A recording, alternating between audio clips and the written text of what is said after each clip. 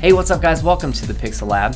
So I was watching this NAB Rewind video, and this is Russ Gauthier, and the video is really incredible, so I definitely want you to check it out. But in the middle of it, he talks about a object buffer script that he wrote, a little Python script, and I really wanted to share it with you because it's an incredible resource. So along with this video, which I will link up, is a files download. So go ahead and click on files, and it's going to download a Cinema 4D file with a Python script in it. So if you open that up, this is what you're going to get, a little Python thing that says, make me some buffers. All right, so I'm just going to go over this really quick. If we add a bunch of things to our scene, a bunch of items. All right, so I have a ton of things in my scene now. If you've ever dealt with object buffers, you know that they're a little bit tedious. You have to right click, go to Cinema 4D tags, add a compositing tag, got to go to object buffer and check it on. And then you also have to go into your settings. You have to go to your save settings, make sure you have multipass set on. You have to go to multipass, and then you have to go to object buffer and make sure its group ID is matching, and then you have to do it all over for all of these items. So it's a huge pain in the neck, and this little script is going to make it very quick. So check this out. All you have to do is highlight all the objects in your scene. So we're going to highlight these, and then all you have to do is click this little red X to run the script, click it, and bam, instantly we have compositing tags on all of our objects.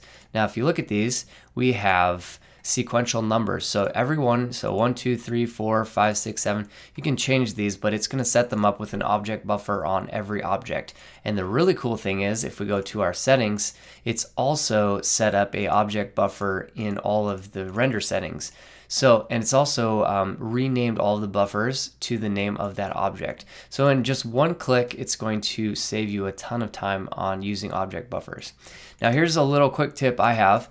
If you want to save something, you could probably save this in your scripts, but I like using my content browser, so I use this all the time. So here's a way that we can access this script later on really quickly. So I'm just going to go to my content browser. I'm going to go to new preset library, and I'm going to call this buffer. Hit OK, and it's going to make a new folder. Let's just drag that Python script into here, and now we have this saved for later. So then, if at any point we are playing around in our content browser and we want to use this buffer script, all you have to do is search, just type in buffer, hit enter, and you're going to find that folder as well as the script. So it's a really nice way to organize everything and be able to access them later on. Great way to bring back this script and be able to use it in your project. So it's a really helpful little script to save you a bunch of time. Huge thanks to Russ Gauthier. Make sure to check out his presentation. Also thank you to Cineversity and Maxon as always. And thank you guys for checking out the Pixel Lab. We'll talk to you next time. Ciao.